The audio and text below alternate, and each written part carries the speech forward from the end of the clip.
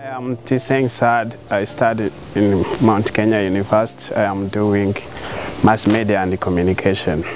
Topic I'm going to talking about, it is the role of media to promote human rights in Rwanda.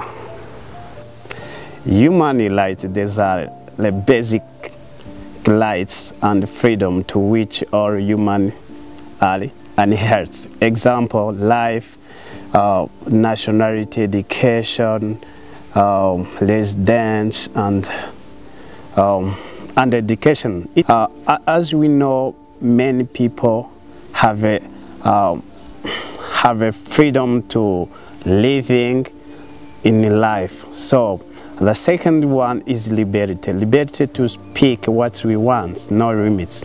Third one, it is a freedom to pass on the roads and to do what you want. Fourth, it is nationality. As we know, all people have a way born. Like here in Rwanda, we have identity cards, seems to show where you was born. Fifth, it is residence. If you have a good life, you have a where you live. House belongs many things like food, etc. In Rwanda, many years ago, 15th century, human rights are not respected because people were divided in a group and other. After some people not allowed to study, but others allowed to study because of their backgrounds. Then after in 59 years, many people were chased out of their country while it had their right to live in their country. Many people started to fight their rights. Then after this, they are started to kill them because they are fighting for their rights, which resulted in the genocide against Tutsi in 1994 in Rwanda. But after genocide, the government started to be respected. People now living in their country, they are get opportunity in the same level without considering backgrounds. Media has used as tools for violating human rights before genocide in Rwanda, but also after genocide, media is used as a powerful tools to promote human rights in Rwanda. In my documentary, I have talking about with the journalists, civil society, and the audience, what they think about to promote, what they think about media to promote human rights in Rwanda. Thank you so much. My name is Jean-Pierre Kagabo. I'm a journalist. I work with Rwanda Broadcasting Agency, RBA. I'm news editor. Media, basing on its core responsibilities, which are inform people, educating people, entertain people. I will be back to first two. One is that in our media houses, we make sure that people are sensitized and you create awareness in people so that they know first their rights.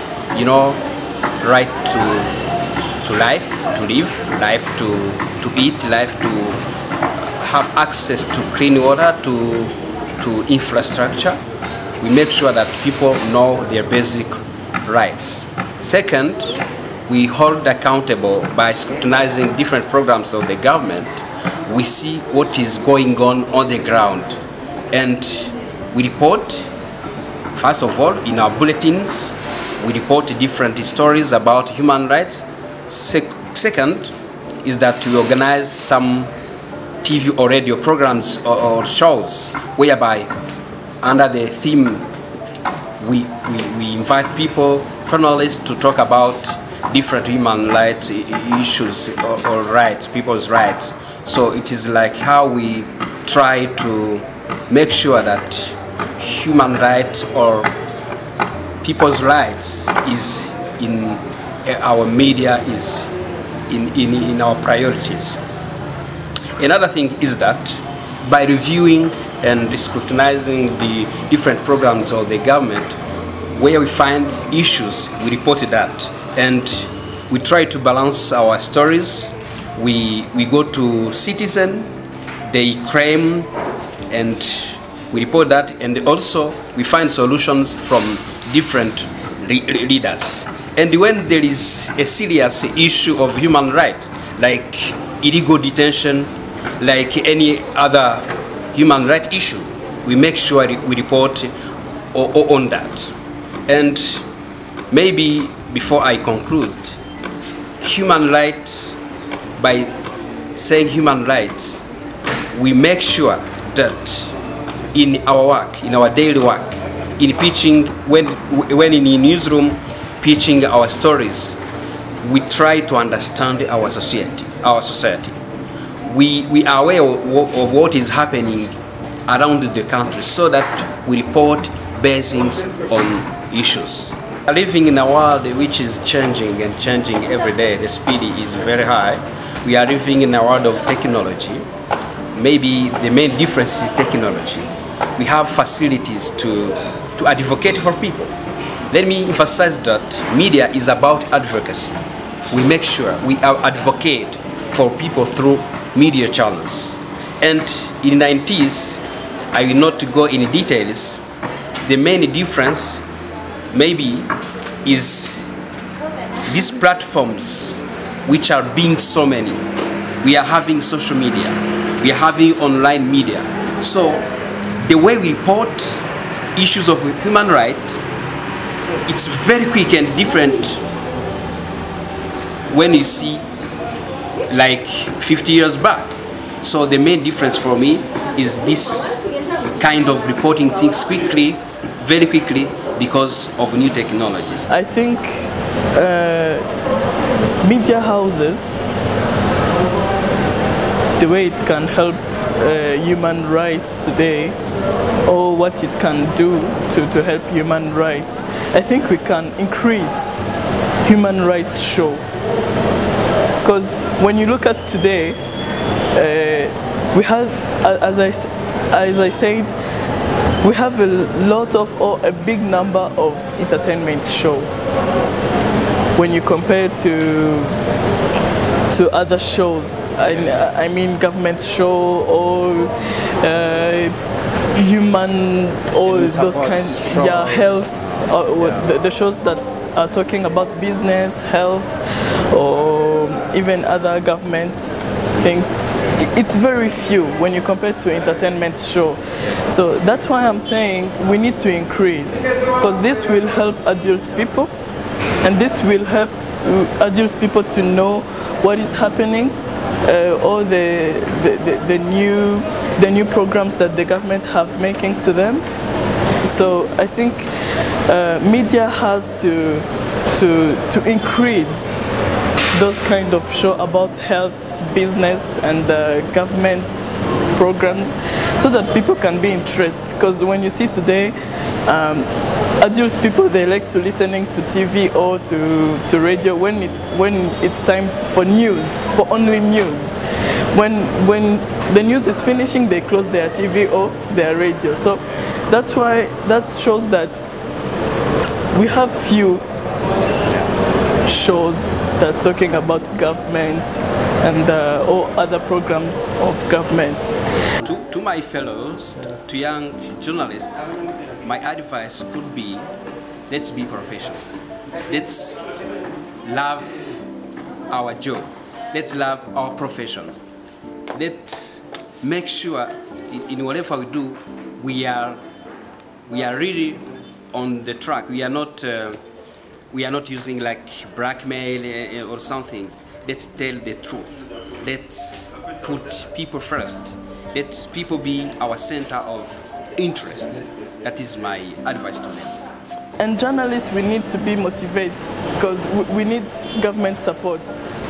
We need government encouragement because when you see today in our country, Rwanda, journalist salary is very few. We need to be motivated. We need to be encouraged by the government or to be paid, to have a good salary, to be motivated in our work. Because I think this will help journalists to be motivated and to do our work very good. Itangazamakuru kuzamura amategeko cyangwa no kuyamenyekanisha na rurashimishije ku giti cyanjye ariko hariho speaking on level of media on promoting laws related with human rights in Rwanda. The level is now good, but we still have a lot of things to improve. For example, most of journalists here in Rwanda, they don't have the required skills on laws related to human rights, and what they report is always related to laws. And most of the time you find that there is something missing in the human rights report. But because we have a good partnership with Media High Council, we try to equip and train many journalists on human rights issue and to report on the laws in general.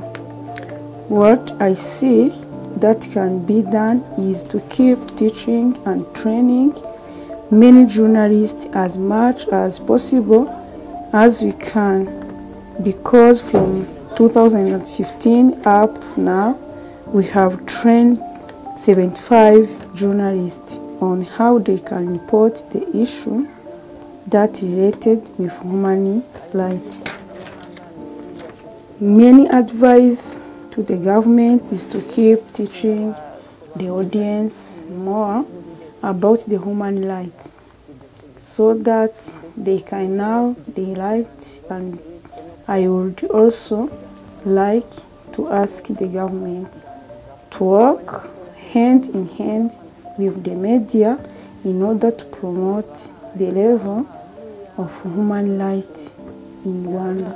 Atanga nuko twese twakomeza tukiga kubijyanye n'inshingano turimo gukora. Kuko uyu munsi havuka iki, ejo hakavuka iki.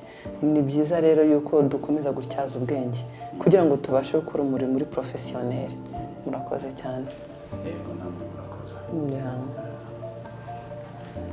I've seen media has a big role in promoting human rights in Rwanda. But as a journalist, we have a lot of things to do in order to advance the level in promoting human rights in Rwanda. I would encourage different media to create show and content which can be promote human rights in Rwanda. As we saw, media is a good way which can be promote human rights in Rwanda.